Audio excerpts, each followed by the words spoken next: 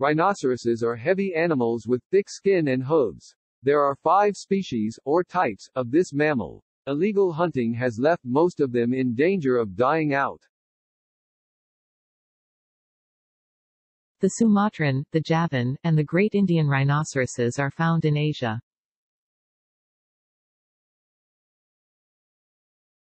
The black rhinoceros and the white, or square-lipped, rhinoceros are found in Africa.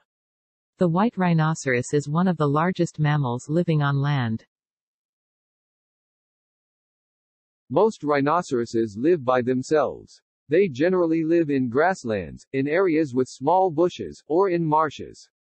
The Sumatran rhinoceros prefers the forest. Rhinoceroses can move quickly, even through thick bushes. Rhinoceroses are large animals that weigh 3 to 5 tons. They are about 8 to 13 feet (2.5 to 4 meters) long.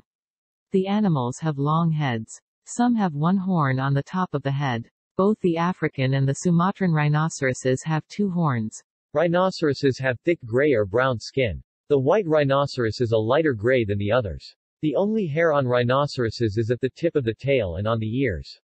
The animals cannot see well, but they have a good sense of hearing and smell. They eat grass, reeds, and twigs.